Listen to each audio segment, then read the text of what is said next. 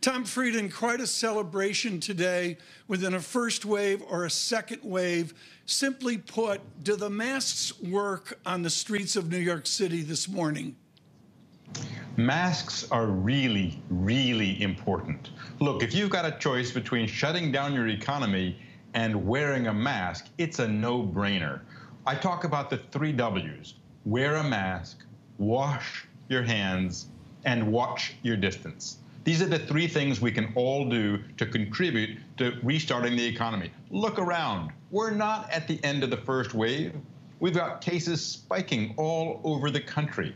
We're going to see an increase in cases, increase in hospitalizations, and eventually an increase in deaths from this. It's a really dangerous virus. We're sick and tired of staying home, but the virus is not tired of making us sick. It's still out there, and we have to be more careful. So I think the 2 most important things is what we can do. That's the 3 W's. Wear a mask, wash your hands, watch your distance, and especially if you're within 6 feet of somebody, anywhere indoors.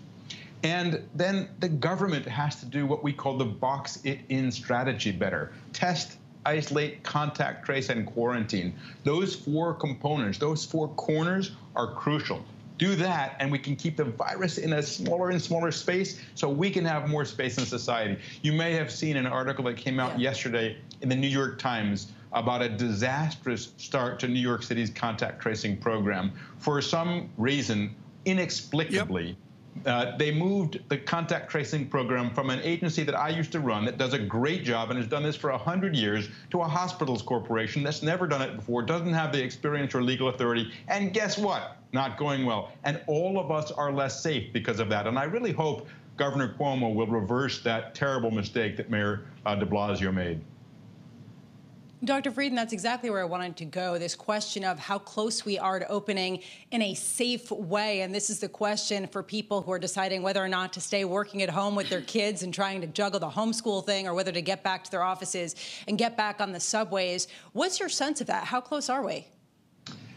It's going to be a question of individual decisions. So if you're older, or if you've got an underlying health condition, you really want to be very careful. I wouldn't want to be in a packed office if I had an underlying health problem. It's still too early, too risky. On the other hand, if you don't have anyone in your household who's medically vulnerable, and that means over age 60, I'm afraid to say, or someone with a problem with their heart, their lungs, their kidneys, then if you don't have someone who's medically vulnerable in your environment, you're safer to go out. But again, the 3 W's, mask, wash your hands, watch your distance. And what we really are concerned about is large indoor spaces with lots of people mixing.